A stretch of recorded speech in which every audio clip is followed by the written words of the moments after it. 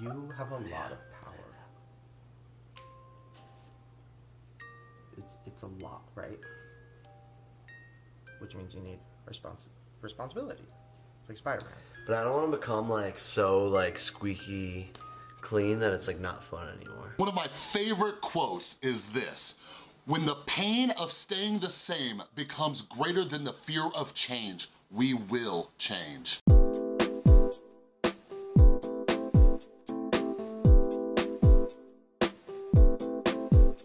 What is up, everybody? This is Chris from The Rewired Soul, where we talk about the problem, but focus on the solution. And if you're new to my channel is all about mental health. And what I like to do is pull things from the YouTube community and pop culture to try to teach you how to improve your mental and emotional well-being. So if you're into that kind of stuff, make sure you subscribe and ring that notification bell. So yeah, just so you all know, anybody who's been around for a while and you're like, when are the Shane Dawson videos gonna finish?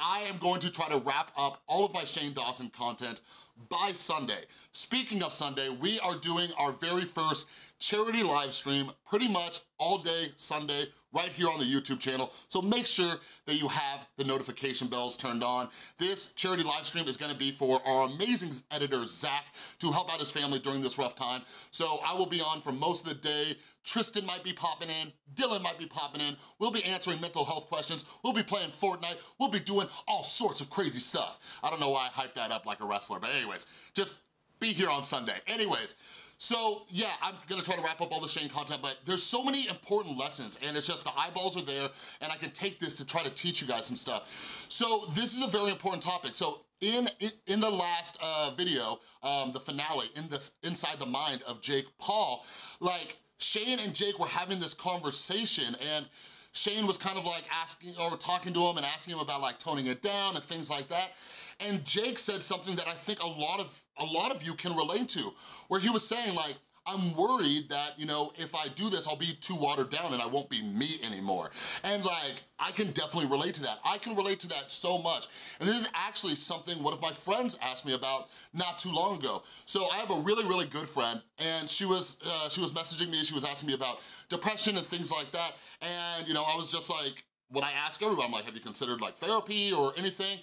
And she told me, she's like, one of the fears I have is that if I do therapy, it's gonna change who I am. I'm not gonna be me anymore.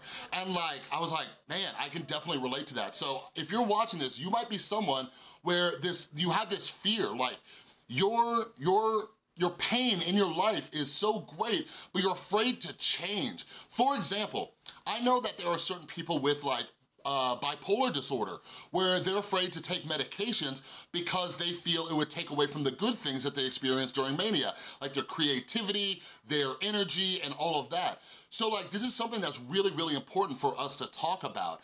And I wanna share some of my experience about this. So, those of you who don't know me, I am a recovering drug addict and alcoholic. I've been clean for 6 years. So I had so much fear of change. So I personally got clean through 12-step programs, even though I kind of like diversified my recovery today and try to give people like alternatives and stuff like that, whatever works for you, baby. But anyways, like 12-step programs are what helped me get clean. And 12-step programs obviously have the steps. And like when I came into the program, I had like these ideas about myself in there. And like, I knew I had to change. I knew I had to change. Not only was I addicted to drugs and alcohol, I wasn't allowed to see my son, friends and family hated me, I was broke, had no job, I was dying, I had an oxygen tank, everything was bad. Like everything in my life was bad, but I needed to change, right? But I went to these meetings and I just saw how happy everybody was. And they were like hugging and smiling and talking about forgiveness and all this like tra-la-la mushy stuff. And I'm like, no, I don't wanna do that. I'm like, doing these steps are gonna turn me into a wuss, and I don't wanna be a wuss, right? Like that was my fear of change. I thought that if I worked this program, if I got better, if I healed myself mentally and spiritually, that I would become some kind of person that gets walked all over, right? Because we talk about, you know, kindness and compassion and empathy and forgiveness and tolerance and patience and all these other things. Like, while those all sound good on paper, like I don't wanna be somebody who gets walked all over. Now, I think the first thing that we need to talk about, if any of you can relate to that, is this fear of being mistreated, right? That's something that I had to get over. I had to get over this fear of being mistreated. I think the misconception that a lot of people have, especially when trying to like better themselves, is that just by practicing more empathy and kindness and compassion, it's gonna make us feel weak, right? We're gonna be weak and let people walk all over us. But like, there's a balance that comes with it. Like, I talk a lot on this channel about boundaries, right? So like, while I'm patient, tolerant, loving, and understanding, like, I set up boundaries with people. I've just made videos about not caring what people think. Like, it's these two polar opposite things, seemingly, right? Where I care about everybody, but I also don't care about anything. You know what I mean? And like, that's a great place to be. I get to pick and choose what I'm going to let affect me, right? So it's important to set up boundaries, but also practice a little empathy. Like, something I always say is that I love everybody, but I don't like everybody. And that's one of the boundaries I set up. Like, I don't have to like you. I don't have to hang out with you. I don't gotta go over to your house for dinner. We don't gotta go on vacation together. I don't gotta pick up your phone calls. I don't gotta answer your text messages. I don't gotta answer your DMs. I still love you as a human being. I have empathy that I'm sorry that you're a jerk, I'm sorry that you're hurting, I'm sorry that there's something inside of you that makes you act the way that you do, but for me and my boundaries, I don't have to put up with that stuff. And that's something that I learned. So there's so many parts of ourselves that we wanna cling onto.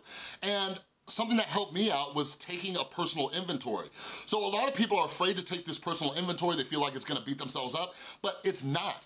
Just dissecting yourself and writing down basically what an inventory is. Take a piece of paper, right? Take a piece of paper, draw a list down the middle, write down all of your good qualities, write down all of your bad qualities or qualities that you would like to change, right?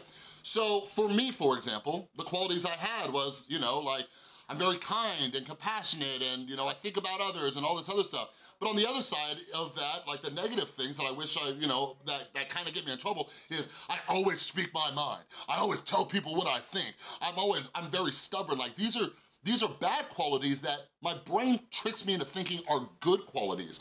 So basically, I looked at this list, I'm like, okay, let's just do a little house cleaning.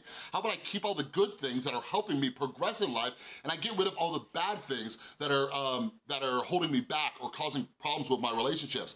So for any of you out there who are struggling and you're afraid to get help, if you're afraid to go to therapy, if you're afraid of going on any kind of mental health journey, please listen to what I'm saying. This is not changing everything about you. It is just some house cleaning. You are looking at the parts of yourself that are causing you emotional or mental or spiritual, whatever kind of pain that you're having, right? Like, one of my favorite sayings is, pain is inevitable, suffering is optional.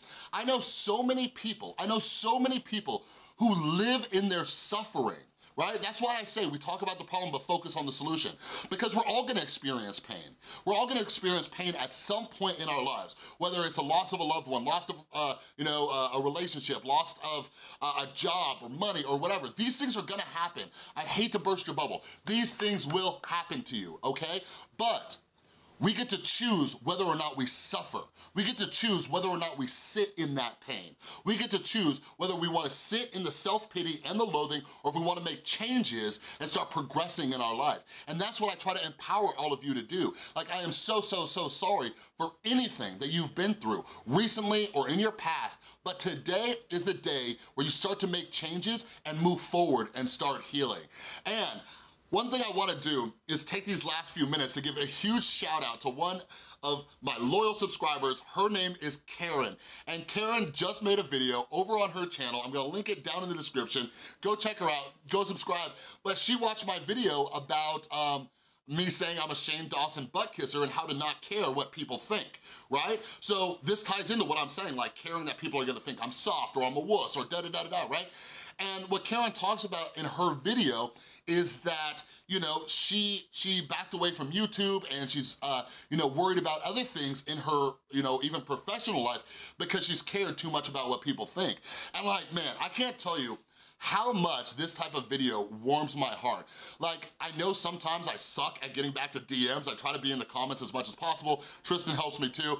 But like, when you guys message me and like, you tell me that something I put in a video like helped impact your life in some way, like that makes everything worth it. That makes every hate comment worth it. That makes every everything worth it. All the people who say, oh, you're just a drama channel, because people like Karen and a lot of you see what I'm doing. You see that I'm taking something that you can relate to and teach you something to improve your mental health. And I really love his approach to talking about mental health.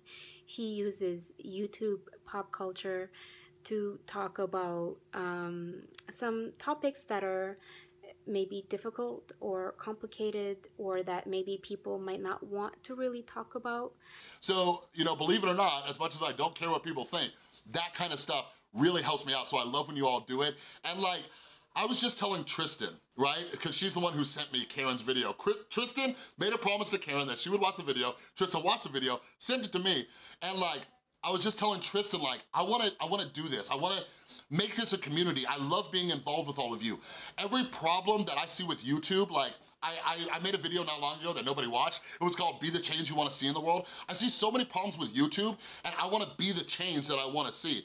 And part of that change is connecting with all of you as much as possible, staying involved with you as much as possible, promoting you as much as possible and what you do. So do me a favor, go check out Karen's channel. Why did I mess up her name? Go check out Karen's channel. It's linked down in the description below.